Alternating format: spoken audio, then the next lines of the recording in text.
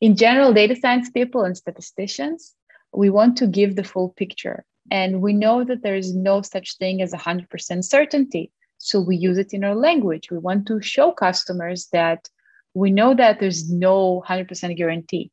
So we say things like most probably and statistical significance and 95%. And even though I know that this is good, I know that 95% statistical significance is great, but still there's the point of doubt. We have a data scientist in our team that we constantly make fun of a little bit because his highest probability is most probable. Even when he's ordering lunch, what do you want to eat? Most probably this. And it's just part of the language. So we want to gain trust with our customers and we want to give them the whole picture, but sometimes we just overdo it.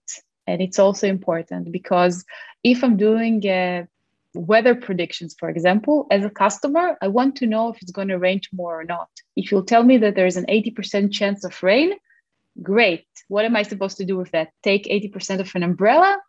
Not so much. Like, tell me, can you trust your product? Is it going to rain tomorrow or no?